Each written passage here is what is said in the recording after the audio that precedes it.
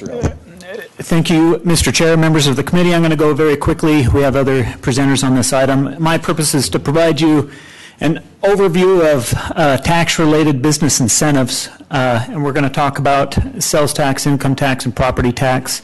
There are other incentives, of course. I'm talking about these three areas and these three taxes. Just to give you some background, I'll just kind of go through there. The important thing with incentives is that they influence business decisions and that they make they have an economic impact. And so the question is, does that happen with incentives? Reading the academic studies, there's evidence that there's small but statistically significant impact on economic development and business decisions. Their estimates are kind of unstable. Some show a huge impact, some show no impact, but in general, most will say, yeah, there's a small but statistically significant impact. The question at the end that people often ask is, well, what would have happened if without the incentive? And that's been mentioned here in the committee. It's hard to answer that question. It's on people's mind, but it's hard to get to the answer. Okay, so quickly, for sales tax, primarily we're talking about exemptions here, and the exemptions are just when you don't have to pay the sales tax for a particular purpose, okay? And those are typically for business inputs. In fact, I couldn't find a single one on the books that's for economic development that wasn't a business input, meaning something that's used to produce a product or service that a business sells, okay? When we talk about income taxes, income tax incentives, we're talking about credits, okay? And the credits, it's an amount subtracted from a taxpayer's income tax burden. So the incentive is if you participate in such and such business activity or locate in a particular area of the state or provides a certain number of jobs, then there's some incentive there because you can get an income tax credit. Property tax incentives, I'm going to go into this in a little bit more detail on the following slides, but there we're talking about tax increment, and sometimes it's referred to as tax increment financing. We'll go through that just briefly. So you have a city or a county that creates what's called a redevelopment agency. That redevelopment agency has the same boundaries as the city or county, and the redevelopment agency then creates a project area to develop, and that project area is going to be some piece of the redevelopment agency's boundaries or some piece of the city. So it could be a couple of blocks or it could be several hundred acres. So once that occurs, a TEC, which is called a taxing entity committee, or an agreement determines how much tax increment goes to the project area.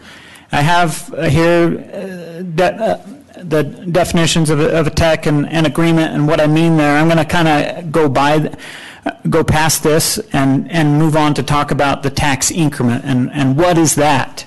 Okay, so here in the chart you have the blue, the green, and then you have the orange line. The blue is a base value of the property within a project area. Okay, it's just like the taxable value that's going to be generating tax revenue for a project area. And that's before, as demonstrated by the line, before a project starts, that's how they measure the base value. So you can see that blue does not go up and down, at least for the purposes of this. It may,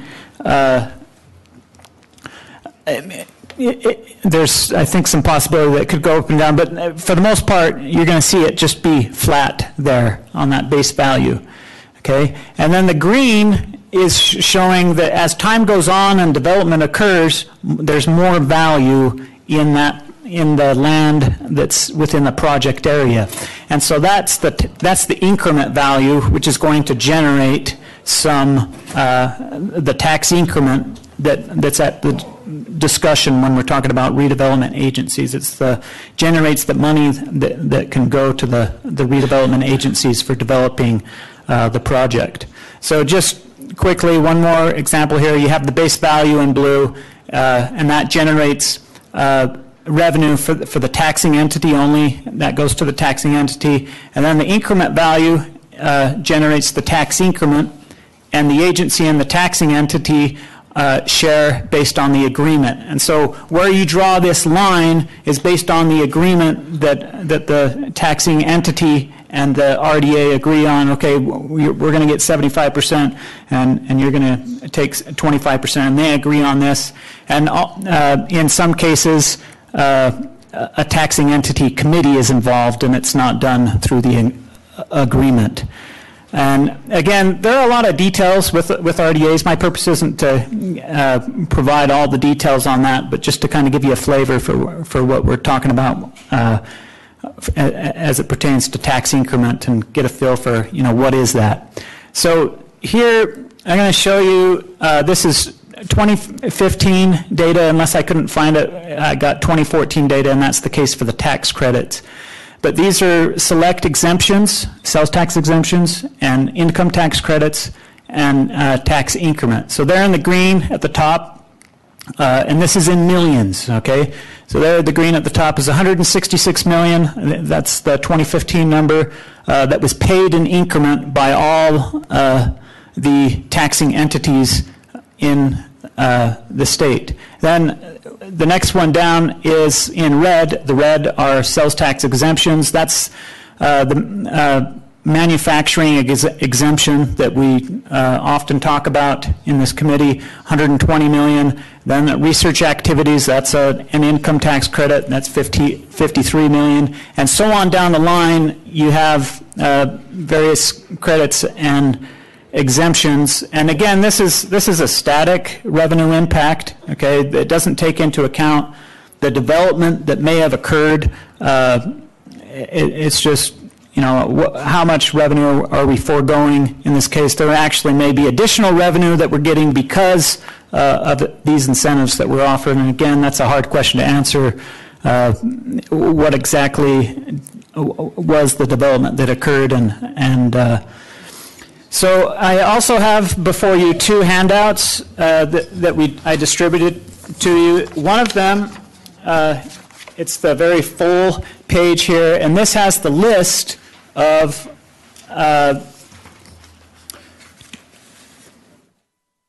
project areas that have been created by the various RDAs. And this list was created by the Utah Redevelopment Association.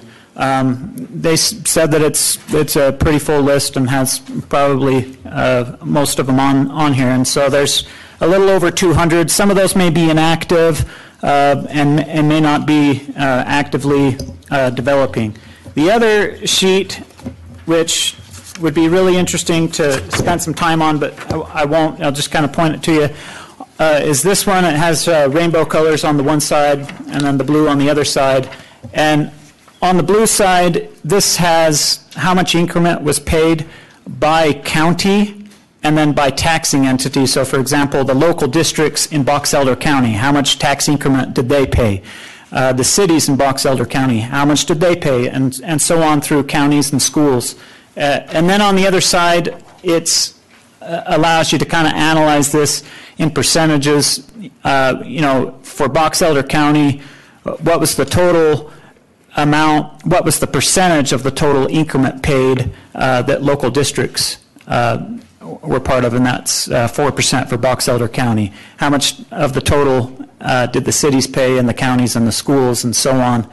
And then it also has what's the percentage of total taxes charged, so you can kind of compare that. Okay, they're doing 5% of the total taxes charged, but only paying 4% of the tax increment. And then the last column for each of the four taxing entities is the percentage of tax increment paid in relation to the or as a percentage of total taxes charged. So basically, how much of my tax revenue am I paying towards tax increment? And so that's the information I had. Sorry that was so fast, just due to time. Gonna cut it off there. So. Okay. Mr. Elder, I feel badly because I can tell that was a lot of work to put that presentation together. So I really appreciate you doing that and doing that in short order. Okay, with that, we're going to move on to Mayor Ben McAdams of Salt Lake County. What we're hoping to accomplish here in the next really 10 minutes left that we have is not necessarily a post-mortem on any specific deal, but necessarily deal with criteria that are being used by the different taxing entities and how they're participating in the economic incentives, and then look at these criteria, and that's hopefully where I would like the policy conversation to go, and we'll probably have to make more time for this on the agenda, but to look at this in the future and say, are we using the economic incentive tools the right way today, and should we continue to use them that way? So. Yeah, so thank you. Mayor McAdams. Yeah, so we prepared a summary of some of Salt Lake County's guiding principles as we look at some of these economic development incentives. Candidly, this work started about 2 years ago at the county, 2.5 years ago, when we felt that county needed to play a stronger role in articulating goals and objectives and where we wanted to take our economic development policies. So we looked at some of the neighboring counties. Davis County has an economic development policy that they set, and so we developed a policy for Salt Lake County that the hope is to develop a strategic vision for how and when we would support various incentives. And so that policy is new. It's about a year old, and we're just seeing the first proposals coming forward under that new policy. But we set forward some core guidelines, and I think as we've looked at some of the new proposals that have come forward, we have some ideas on how we might refine that policy further. We'll need to refine the policy to reflect changes in state law from the last session. But our policy had set forward a maximum increment that we would give, and a length of time for which we'd support an increment, and then what we'd hope to see any tax increment support in our community. And so we laid out that vision. I would first of all like to say that I think if we go to the first slide, just to compliment the state on some of the great things we have going as a state that make us well poised for economic development. The state's provided good leadership on things like a workers' compensation policy, low health insurance rates, great energy costs for the state of Utah, and then just the state leadership's been solid as we've looked, and I think it's created a business friendly environment that puts us at the leading edge when it comes to growing our economy and growing our tax base through economic development. So if we'll go to the next slide, these are some of the principles that I talked about. We want to use our scarce public resources, including tax increment funds, to focus on encouraging economic development. So we look at, does it create a net positive for the taxpayer, fostering healthy communities. So it's not just about only about growing jobs, but it's growing in a sustainable way that adds to the quality of life in the Salt Lake Valley. Supporting sustainable regional development. So we support collaborative community-led efforts. The county isn't in the business of telling any of our 17 cities what they should do or how they should zone their land, but we do want it to add to the value of economic development in the valley and quality of life and certain things. So we've asked that any proposal that come forward to the county for participation in tax increment is linked to some of these long-term goals. We've started developing a vision for economic development, including our Global Cities Initiative that focuses on our exports and growing exports in the Salt Lake Valley. The national data on exports is great about the ability to create higher paying jobs, more jobs. And so we've developed a metro export plan through our Global Cities Initiative. We're working with the World Trade Center Utah on that. We have our partnership for a Greater Salt Lake that's looking at economic development goals. We're in the process right now of evaluating tax increment financing in Salt Lake County. Leaf's done some of this great work, but we currently have 96 project areas that are active in the Salt Lake Valley for a total lifetime increment investment over the life of these projects of $1.1 billion is what has been invested through tax increment in Salt Lake County. Looking at unique regional economic development opportunities in the Salt Lake Valley, the Mountain View corridor and vacant land adjacent to great transportation and access to some of our state's great amenities like affordable housing, access to international airport, interstates, Union Pacific hub. That Mountain View corridor is an incredibly valuable asset for economic development. And then also the Point of the Mountain and planning around the Point of the Mountain. That's also a unique opportunity. I'm trying to keep it quick so we can go to the next slide. And this is just some of our analysis of... Mayor, just so you know, we are going to extend our time a little bit past 11 o'clock, so don't feel too badly. I want to make sure we have enough time. It looks like there's enough people who are interested in the subject, and we have a lot of questions from members of the committee, so I don't want to shortchange this time. We are going to get a little shorter time for lunch today. For those of you here on the committee, I know you're pretty upset. Senator Backus is walking out in protest. So anyways, I don't want to hurry this because I think there are some important policy decisions that we need to make, and we may need to spend a few minutes of our lunchtime. That's helpful. Thank you. We are in the process of evaluating TIF throughout Salt Lake County and what it means, what we've accomplished with our tax increment financing. This project just got underway recently. We haven't really previously had the staffing capacity to do a lot of this analysis, but we felt it is very important that we understand, not just leave it up to the 17 cities to self-evaluate, but the county wants to understand what we're getting for our investment in tax increment. And so we're engaged in that right now. But here's what we know right now. As I said, 118 project areas that have been authorized in Salt Lake County. 22 of them are expired. 96 are active. Most of those predate my service as mayor. Countywide investment from all taxing entities, that includes not just the county but school districts and cities, $1.14 billion. On average, the school district, because of very relative property tax rates, the school district is about 50% of any increment. The county is about 25% of any increment. Average project length has been 21 years. Average time to trigger is 5 years. The county geography that's in project areas is almost 12,000 acres. And the total county geography that's on the tax rolls right now is 384,000 acres. We have some concerns, and I think you can go to the next slide, but maybe just to take a moment to articulate as we look at as we're developing this policy, and I think we've got some things right and some things that we might want to refine, both as a county and working with our cities, but also working with the state. I think we need a conversation amongst the state, the counties and the cities about what is our strategic vision for incenting economic development. Sometimes I feel like we take them on a one-off and we shoot from the hip and see if it works, and we kind of know it if we see it, if it's good economic development. I think we can be more strategic than that. Is our policy to incent everything and to pay whatever it takes to achieve, to win a corporate relocation?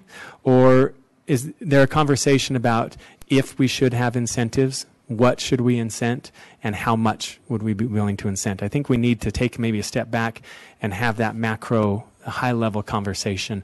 Utah is very different today than we were 10 and 20 years ago, and I think, I've lived outside of the state of Utah, born and raised here, but lived outside of the state and traveled the world, and we got something pretty special here, and people are realizing it, and we've kind of built critical mass. We've got great companies and a great business climate that really works in our favor. So I think it might be time to reevaluate if the vision that we employed 20 years ago or 10 years ago is still the vision of today, or have we changed in a way that we can pull back on the throttle a little bit and let what's great about Utah continue to drive our economic development with a different approach to incentives. So I think that's something worth, a conversation worth having, and we'd love to be a part of that conversation. As I mentioned, the county policy looks at a ceiling, really, of what the most we would be able to do. That doesn't mean that everybody who asks for an incentive is going to receive that county incentive, but the guideline that we've specified is we'd be willing to do up to a 75% increment for up to 20 years, and then certain things that we'd want to see. We'd want to, every budget that's proposed, we would expect a cap on that incentive, that if projects develop faster, at a faster pace than might have been projected, that doesn't result in a windfall to a third party, but that we know and make a conscious decision about what we're willing to support. And then we look at what the benefit to the community is. What's the community infrastructure that's going to not only grow the tax base, but enhance our quality of life? So with economic development policy, some of the concerns we have right now is with the local economic development processes is a process that really pits city against city and county against county in a race to the bottom, in which local jurisdictions are put in a mosh pit to see who's going to fight the hardest and give up the most, and the winner takes all in our economic development. I think that's something that it would be timely for us to reevaluate if there's a better way, because what we do right now, I think we make a good decision to sophisticate economic development thinking and expertise at the state level. And I don't think the county wants to duplicate what the state has, nor should any city duplicate what the state has. But when push comes to shove in economic development, if what we're doing is we're pushing 5 cities into a mosh pit and telling them to negotiate on behalf of the state and the county and the school district and themselves to see what they can come up with, we're losing that expertise, because we're not providing that leadership that would help us to evaluate what the cost benefit would be of a particular investment. We know that there's a cost in incentives, and what's the benefit. And I don't know that 29 counties and 240 something cities that we want to push it down to that level for them to do the cost benefit analysis. If we've made a decision to centralize the sophistication of performing a cost benefit analysis, that is what needs to lead our economic development incentives. So we're concerned about that approach that really pits city against city in a race to the bottom. The process is oftentimes driven by state or metro level entities, yet the largest investors are the local taxing entities.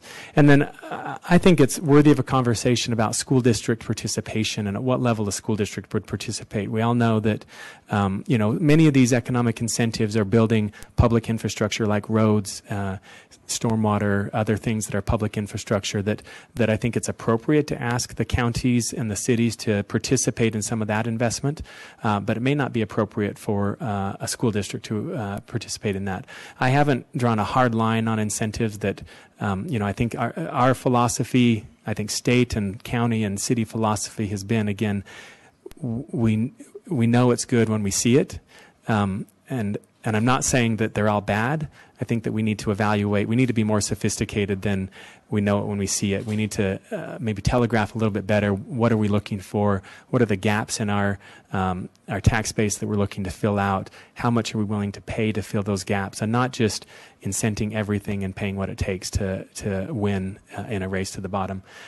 So I think a conversation about whether school districts should participate in tax incentives and to what extent and under what circumstances a school district might participate are worthwhile conversations to have. I would go to the next slide. We have concerns, and the state, I think, has repealed this process, but real concerns with the taxing entity input and the EDA process. Taxing entity, we believe, undermines any local entity's responsibility over taxes. So we're happy to see the state moving in the direction of a process where each local entity would consciously, through their own legislative process, decide to opt in and support terms for an incentive, rather than one where it's subject to a vote of a taxing entity committee where taxing jurisdictions are simply represented. And we think that even raises some constitutional concerns about the responsibility of a local jurisdiction to have stewardship over their locally imposed taxes. And then uniformity and transparency, different accounting and reporting policies. This is where the county is trying to understand better the 96 project areas that we have out there and how they're applied and how we might make sure that we have uniformity and consistency in our policy rather than a one-off decision about each individual investment. One of the challenges, I think, that is frequent changes to state law makes it hard to compare apples to apples as we perform this analysis. And I think state law changes that we've seen in the past are justified and understandable, but as we are working through this process of evaluating decisions that have been made in the Salt Lake metro area in the past, those are some of the challenges we're encountering. But we're working through this process of evaluating our tax increment. So with that, I would conclude our presentation and open it to any questions. Yeah, that's. Thank you very much, Mayor. We'll go to Representative Coleman. Thank you, Mr. Chair. I have a couple of questions. Okay. Yeah. Okay. It's your lunch, not mine. How much influence do you think the county should have on economic development of cities in the county? I think the county should have unilateral discretion over county taxes that are imposed and spent. And then one of the things we've been careful about is I don't believe it's the county's place to necessarily dictate a vision or zoning or other principles in a local jurisdiction, but we do feel very protective of our discretion over county tax dollars. And then one of the things that we feel is important is that that we don't want 17 different approaches to economic development in the Salt Lake Valley. We think we're better off if we have a unified vision about where we want to take our Salt Lake metro area. That process would not be a top-down county process, but more of a collaborative process, similar to what we're seeing with the Point of the Mountain Commission right now, which is nobody's telling Draper how they're going to zone their land or what to do with the 700 acres at the former, soon-to-be former prison site. But we do know that we're all interested in having and seeing that that's done successfully, and so we've created the Point of the Mountain Commission where the county's represented, the state's represented, surrounding cities and counties are represented, and we're all coming together for a collaborative visioning process. And so that's what I think is a model of how good economic development policy would be set throughout the Salt Lake metro area. Okay, thank you. So you listed your guiding principles, and they sound good, and they're new, and they're under your administration. But do they create a disparity for sort of newer cities that tend to be on the outskirts of the county? Historically, almost every other city in the county has had some benefit from these incentives. And now I'm concerned that maybe we look at the last remaining green belt in the county and say, well, wait, hold on. Wait, now everybody cares about how you're developing this. And nobody cared when the land was more abundant, where other cities benefited. But now that we're abutting a mountainside and we have limited space, I'm concerned that we look at policies that all of a sudden everybody else cares about now, that land. And so while the principles sound good, are we creating a disparity for these newer towns on the outskirts of the counties? So I don't think so. I can't say what policy considerations informed the project areas that were approved at Salt Lake County before I was mayor. I do know that I feel a strong responsibility to make good policy decisions with the policies that come to me during my term as mayor. I am not opposed to and not drawing a line in the sand of no incentives. I think we do just need to perform a cost benefit, and that cost benefit needs to always weigh in favor of the taxpayer. To be clear, I think that I'm not ruling out future incentives for some of this land along the Mountain View corridor, but I do believe that we have already invested in the economic development potential of that land. The state has invested, I don't know the exact number, but well over $1 billion in building transportation infrastructure to service that land. And so that is in some ways an incentive and an investment of state tax dollars to make that land more valuable because of the proximity to incredible transportation infrastructure. I do believe that the Mountain View corridor represents the greatest economic development opportunity in the Salt Lake metro area and perhaps in the state, even exceeding the former prison site with its potential to be a game changer for economic development for Utah. And it's one that, like the former prison site, warrants thoughtful and deliberate action as a state because of the state's investment in the Mountain View corridor and the transportation there, and on behalf of the county and the cities that align that the outcome can be so much better if we come together and coordinate in a collaborative fashion rather than taking one-off approaches to the future, to vision the future of that land. Thank you. One more question. So there's an elephant in the room. This has brought these questions to light. So I would just like to throw a couple numbers at you and see what you think. Just in the last 2 years is the handout that we received with the tax increment payments.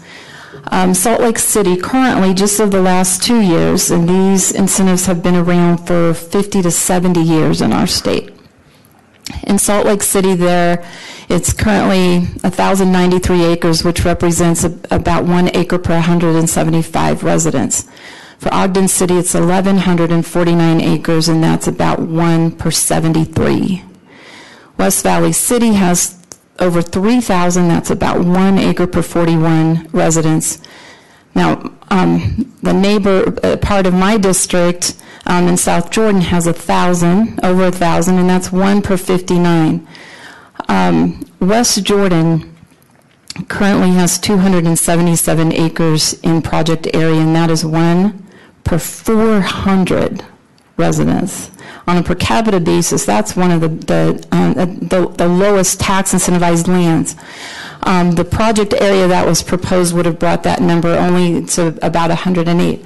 So part of the argument about this particular deal was that it was too large in investment, but that it was also too large in size. And so I would say that even the size of this, I mean, West Jordan is very far under represented in how much of its land is dedicated under a project area. Extremely different. 1 in 400 compared to Salt Lake City, 175, or West Valley, my neighbor to the north, 1 per 41 residents. So there is clearly right now a disparity in how cities in your county have been able to take advantage of these tax incentives. But then all of a sudden, when there is a scarcity of land, and granted the Mountain View corridor gives a more global interest in that economic development, but when there's a scarcity of land, all of a sudden we want to lock that down. And there does exist a disparity in acreage that is dedicated in our project areas. And so what would you say to that? Well, first of all, I'd point out that Salt Lake County has not, during my tenure as mayor, has not created any project areas in Salt Lake City. So there are policy decisions that have been made in the past, and I think we'd have to talk to former elected officials to see what motivated those policy considerations. I would question, again, I think this is the time to have a conversation about what are our economic development goals and what do we hope to accomplish through incentives. I believe that a acre incented per resident is probably a bad goal. The goal isn't to have more acres per resident incented, and almost it seems to me that it would be to the benefit of the residents of West Jordan that they have their tax base is free and clear and able to support public services, their law enforcement, fire, and others, rather than having it given away to third parties or tied up in taxing project areas that might not benefit them. So I would almost think that the goal might be to reduce the acre per resident tied up in project areas while still growing the economy. And what that magic number is, I don't know. I think that's a worthwhile conversation to have if we want to act deliberately and intentionally and not in a haphazard fashion. I think, again, the Mountain View corridor and the billion-plus investment, probably multiple billion investment on the Mountain View corridor, is the greatest economic development asset we have in the state today, and we need to make sure that we act deliberately to bring that to the value of the residents of West Jordan. I think it would be a serious mistake to tie up all of that land as incentives to non-residents of West Jordan in order to to put down concrete that may not have value, where we might be able to bring in tax-paying entities that would offset costs and offset taxpayers to the homeowners is a much better strategy to employ. But I think that's the conversation we'd have. What are our goals of economic development? What do we want to achieve? My goal is not more tax incentives. It's the right level of tax incentives to appropriately grow our economy. Oh. Sorry, I thought... I agree it's not the best metric, but it is one that we have, and it is one, it was one of the points of opposition is the size of the investment, the acreage size of the project area. And granted, in the Salt Lake metro area, I would anticipate that that projects would be infill projects that wouldn't consume acreage. So it's not the best, it is not the best metric, but I would like to see, and I've already asked Mr. Elder if he would give us the tax increment paid by city. And again, moving forward is one question, but I think for me it's beneficial to have context, because what we've heard for the last 2 months is this project's too big, too rich, too name it, but there hasn't been a context for what does that mean? What's what isn't too big? And I think that's actually a bigger conversation for another time. But I'd like to at least put that on the table, that when we're talking about a particular project being too much, there's always going to be a bigger project. There's always going to be a bigger project. And so where do we draw those lines? Where do we create those policies? So I just want to put on the table that I'd like our committee to be able to have the fuller context of what's happened historically, that we can sort of maybe fill out where those lines are more appropriate. And really nobody had an offering of what would be not too rich, not too big, just that this one was. One of our concerns with that project area, so as we showed on the slide, Salt Lake County has geography of about 11,000 acres that's currently within project areas in our cities. The proposed project area was almost 2,000 acres. So that would have been equal to about 20% of the 96. That one alone would have been equal to 20% of the other 96. It was very, very large. Our average size is about 110 acres. That one was 1,700 acres, so enormous to begin with. And the other thing I said is what we want to do is we engage in incentives. If and when we engage incentives is to do it deliberately and intentionally. And the concern I had with the 1,700 acre project area was not only the size, but that there was no plans for development. We didn't know, it could have been an incentive for half-acre lot homes, and or the county didn't know, and the county is very resistant to committing our precious tax dollars to something that's unknown, and that was unknown. And we asked, what is the plan for this? And the response was that the plan would be developed after the creation of the project area. And we said Salt Lake County doesn't do that with our tax dollars. We don't write blank checks to then find out later how the tax dollars would be spent. The public funds are sacred, and we want to be careful and wise stewards of those public funds. You're unfortunate or fortunate, depending on how you look at it, Mayor. No one here wants to eat lunch. Senator Stevenson, which I'm fine with. I'm engrossed by the conversation, but I just want to make sure everybody understands we're into double overtime. I think that's and I'm grateful, candidly, that you're willing to stay here, because this is a very meaningful conversation, I think, for the future of the state, and I think this is a great conversation to be having. And I wish we had 2 more or 4 more interims to just have a whole day discussion on this, and maybe that's something we'll propose next year. Thank you, and thank you, Mayor. I really appreciate the principles that you have established and agree with most of them. I'd like to carry it a little further, though, and I'm opening a bill file to accomplish this, and especially relative to Representative Coleman's comments, which I couldn't disagree with more. I intend to have legislation that will prohibit a tax increment from ever taking more than 50% of a school district's property tax increment. We know that Utah spends less per student than any state in the nation. We cannot say that about cities, counties, and special districts, that they are spending less than other cities in the nation. And therefore, I think there should be that bar beyond which you cannot go in giving away these tax increments. What we have found is that local school boards are uneducated on this, and they give into the pressure and are willing to give away tax dollars that are dearly needed for our school children. Secondly, this part of our history in tax increment financing has been this war among the cities for the location of retail.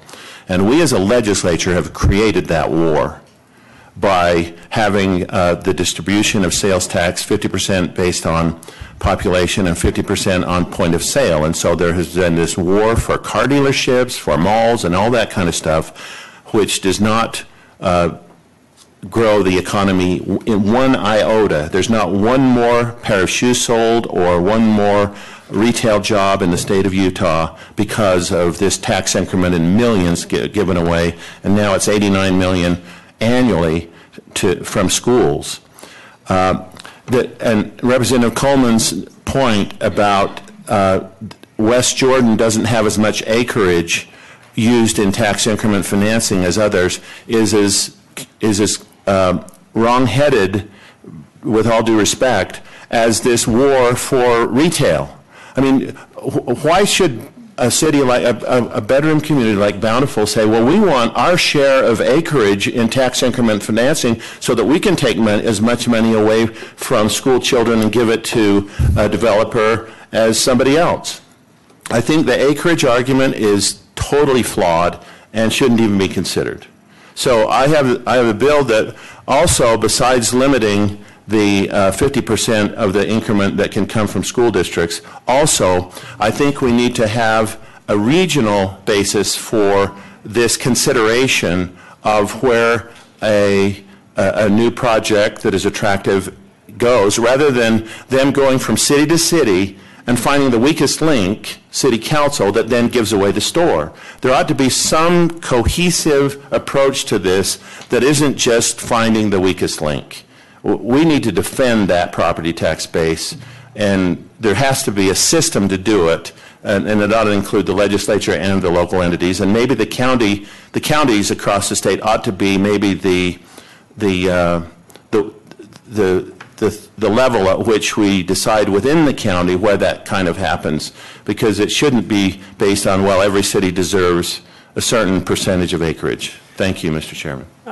Senator, I would support that legislation. I think what you described is a classical prisoner's dilemma. If I don't do it, my neighbor will, and my neighbor will win, so I better do it. And the only tool, I think, at this point, we've seen that plays out. And if City A, in the case of Project Discus, 4 cities said no, and the 5th one did it. If we allow the prisoner's dilemma to play out, somebody's going to do it, and if the tool's available, it'll be used. And so maybe the only answer is to restrict the availability of the tool. I was going to say the same thing. That was very well said. Thank you very, very much, Mayor. I'm going to go to Representative Briscoe, and then we'll go back to Representative Coleman, who would like to explain how wrong-headed Senator Stevenson is. Thank you. Representative Briscoe. Thank you, Mr. Chair. Welcome, Mayor. The chair said we were not going to discuss any specific project, so we will not mention West Jordan or Facebook. Let's just call it Project Voldemort from now on. But the issue has been raised by another member of the committee. I attended the meeting at West Jordan that the Salt Lake County held. I sat and listened to the citizens talk about this issue. At 1,700 acres, they were only going to develop 230, and they were going to give away $250 million. By my calculation, that's 13% of the project land. If they had to give away similar incentives to develop the remainder of the 1,700 acres, that would approach $1.5 billion in tax incentives, 50% of it or more coming from the school district, 25% of it going to the weighted pupil unit. I would like to know how much money every single economic development project in Utah is taking from the weighted pupil unit. Thank you. That is a great question, Representative. I think that's also something. So the lights are, it is a Christmas tree up here. I think what this highlights, and I'm going to go to your lights, I think what this highlights, though, Mayor, is that everyone has their ideal incentive, right? And everybody's trying to do, and what I take from all of this conversation thus far is everyone's trying to do what's in the best interest of the state. And I think that is a valuable conversation as long as we stay focused on those criteria. I think the state, this kind of conversation is something that will be invaluable. And as I look at it, I'm actually, this may or may not turn off a few lights, but I'm going to ask Legislative Management Committee if we can meet as an interim rev and tax meeting between now and the November meeting and see if we can spend enough time, because I'm looking at the audience and there are a number of people who would like to speak and I think would have a valuable perspective as well in this conversation. So, what I'm going to go to these two lights, the last two lights, Representative Elis and Representative Coleman, and then I apologize because I'm going to cut everyone else off. It's a time to adjourn the meeting, and I only can get away with so much with the chair before they will lynch me out on the Capitol steps. And I'll have a couple of comments to say there as well. Representative Coleman. Thank you. So I have not said anything publicly about this particular deal. So I don't think I'm wrong-headed. I think that the senator actually,